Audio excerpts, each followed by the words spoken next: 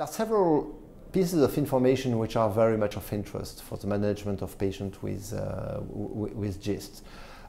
Maybe two directions which are worth considering. The first one is the importance of the quality of management of patients in reference centers. There have been a large set of publications in the recent years showing that patients' survival, patient outcome is much better when patients are managed in high-volume centers with strong multidisciplinary expertise working within a network. And this is true for GIST, and there are publications in this field this year also in ESMO 2019.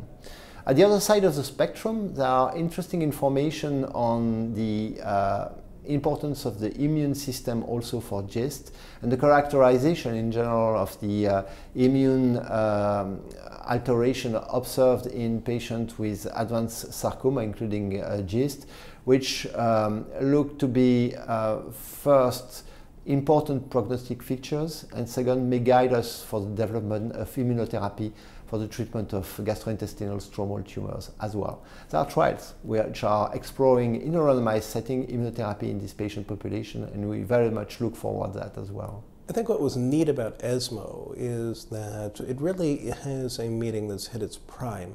We're now announcing major phase 3s at ESMO, and so instead of just waiting for ASCO once a year, I think having Invictus come out here is really just showing that the quality of ESMO and the participation at ESMO is just another prime meeting at which really exciting data comes out at.